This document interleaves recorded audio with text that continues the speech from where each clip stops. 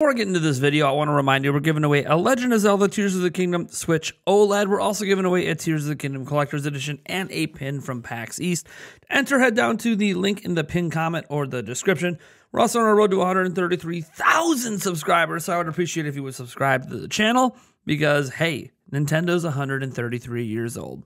All right, guys, the reviews are in, and more of them are going to be dropping throughout the day, but it's time to get into some stuff, and I'm going to warn that for some people, you're going to consider some of the stuff we're going to talk about as spoilers, even though everything they talk about in these reviews was allowed by Nintendo, and there were very specific things not allowed by Nintendo. As an example, pretty much none of the reviews can really go into the story details. But if you don't care about that, damn, is there a lot of stuff to get into. At the time of recording, this game keeps bouncing back and forth between a 96 and a 97 on Metacritic. That does mean it probably won't end up being like percentage points ahead of Tears of the Kingdom, even if it settles in at a 97, since it seems to be at the lower end of that 97 or the higher end of a 96.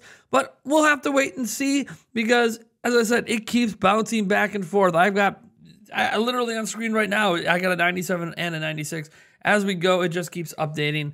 So that, if you just want to know the review scores, there you go. It's bouncing between a 96 and a 97 overall on Metacritic and OpenCritic. So that's already extremely impressive that it's almost matching what Breath of the Wild did back in 2017. And maybe will match it when all of the reviews are taken in. That being said, let's get into a couple categories. I split this up by the great and the bad. I didn't really do a okay because the okay aspects of the game kept changing review to review because it's going to be based a lot on personal taste. Now, before I even get into this stuff, I do want to just also remind you, reviews are subjective. There's no such thing as an objective review. They are subjective. They are about personal likes and desires. As an example, the worst review out there was a 6 out of 10. I'm not going to name the outlet because we don't need to go flame them. But basically, they didn't like Breath of the Wild, and so they don't like Tears of the Kingdom. And it's really interesting that it got a 6 out of 10 from them when you already knew what this game was going to be. So having someone review a game they didn't like is weird when they already knew they weren't going to like this game going in because it wasn't for them in the first place. It's a little strange, but that is one score that potentially is holding things down. There's a couple 8 out of 10s as well, mostly because some outlets do like 4 out of 5s and don't have like 4.5s or 4.7s, right? So if they don't think it's a perfect game and they give it a 4, it could really hurt it in a way that maybe it shouldn't. That being said, let's dive into the great because you guys want to know the good stuff first. So here are what pretty much every review I read agreed upon, except that 6 out of 10 review that doesn't like Breath of the Wild anyways. All right, so it improves upon Breath of the Wild in almost every possible facet. Now, the story, while reviews weren't allowed to talk about it, is considered to be a massive high point for the series in most of the reviews. Most. We'll get to the bad of the story later, but most of the reviews really enjoyed the story. Ultra Hand and the other new abilities are basically genius and a lot of fun, and thanks to how the game is designed, if any one ability isn't your cup of tea, there are numerous ways, should you choose to tackle things, making this an adventure of your own imagination. Now, there are 3 entirely separate maps, including an underground that is the literal size of Hyrule itself. It's enthralling, expansive, and there always seems to be something new around every corner. One huge step up many reviews noted were the puzzles. Be them in the open world, the dungeons, or shrines, the puzzles are a massive step up from Breath of the Wild, reminding many of the reviewers why nobody else can really make puzzle-based obstacles that are as memorable as the Zelda team has consistently from game to game. The physics remain just as impressive in 2023 as they did in 2017, but for many of the reviewers, even more so given the new ways they can be manipulated. The enemy AI in general is considered much better than Breath of the Wild and making for a more challenging experience. They also all agree that the enemy variety is so much better in this game, but there probably won't be any complaints about that this time around. All the quality of life improvements are extremely appreciative. There's pretty much nothing negative said about that. Nintendo improved everything that most reviewers felt they needed to improve. Most reviewers at one point or another note how Tears of the Kingdom truly made Breath of the Wild feel like a rough draft or possibly even a tech demo compared to this game. And they all say how impressive that is, as most still consider Breath of the Wild one of the greatest games ever made.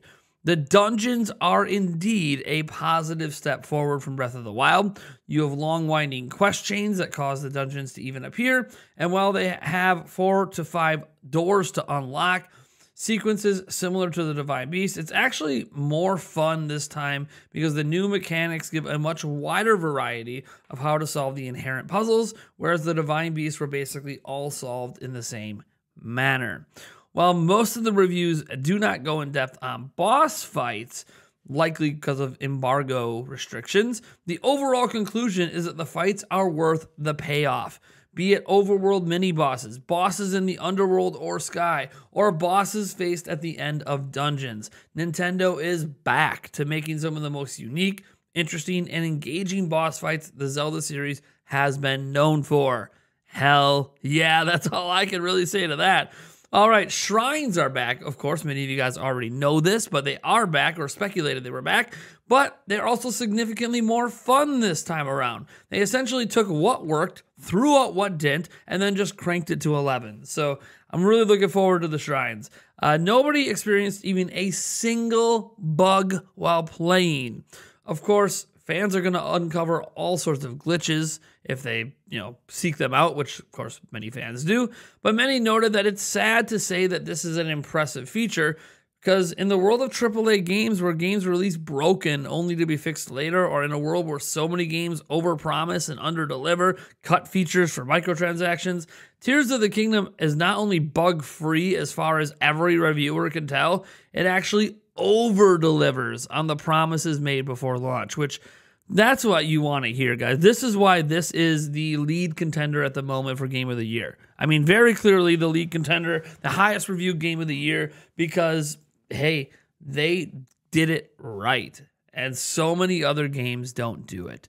Now, that doesn't mean there aren't critiques, because of course there are. Remember, this is all subjectives.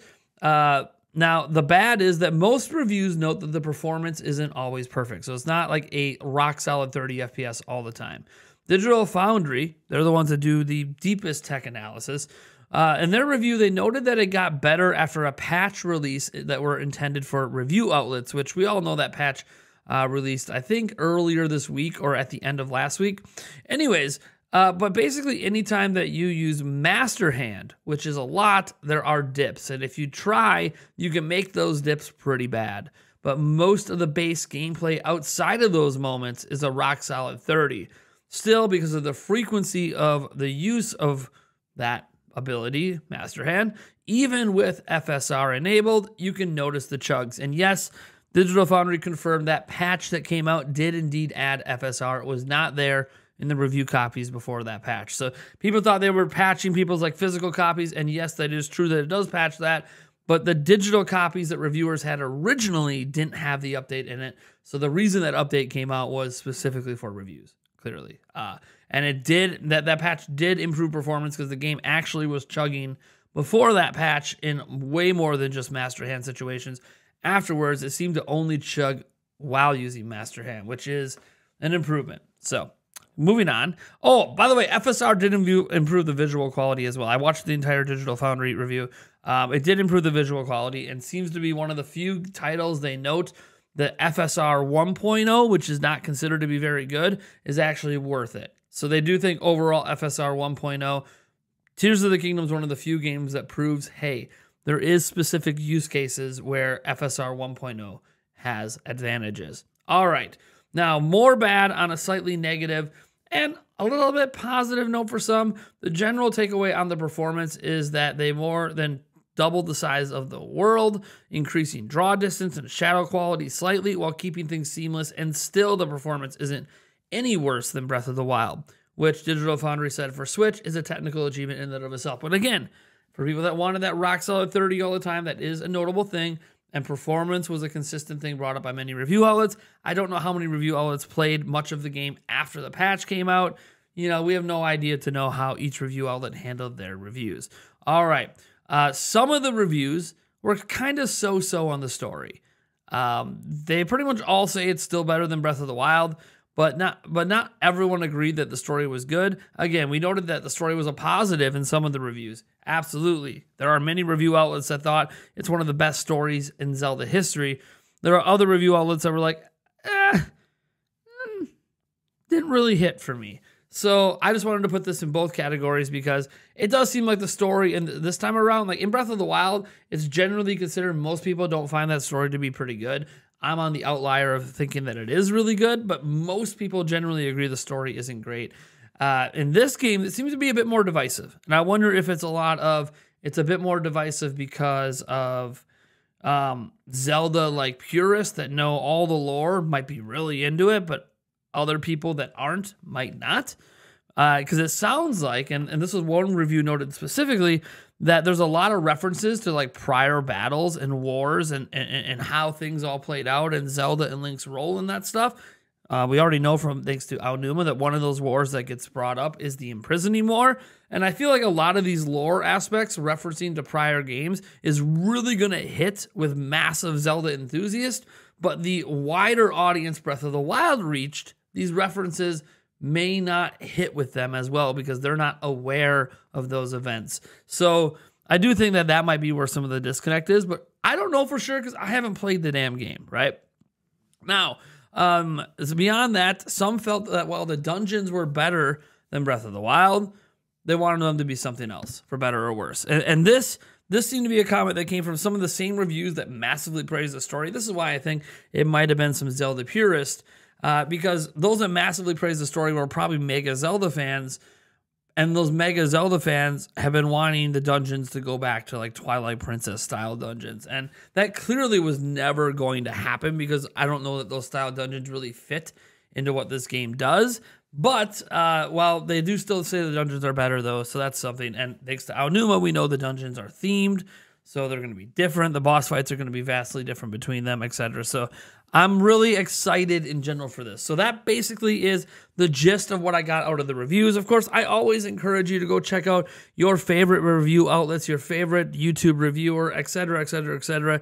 You guys get all the extra information you need. Clearly, we were using footage from various reviews that were sourced throughout this thing because, hey, now we got a bunch of new footage, so why wouldn't we? I'm not going to go into deep dive in detail of all the footage because, guys, the game launches in Australia like maybe even before this video gets out, so it's already technically going to be a public release, and it releases, you know, tonight. And guys, there's no real point for me to dive into all the individual details in the footage at this point, but here you guys go. We got another video coming later over some interview content as well, and who the hell knows what else is going to happen today.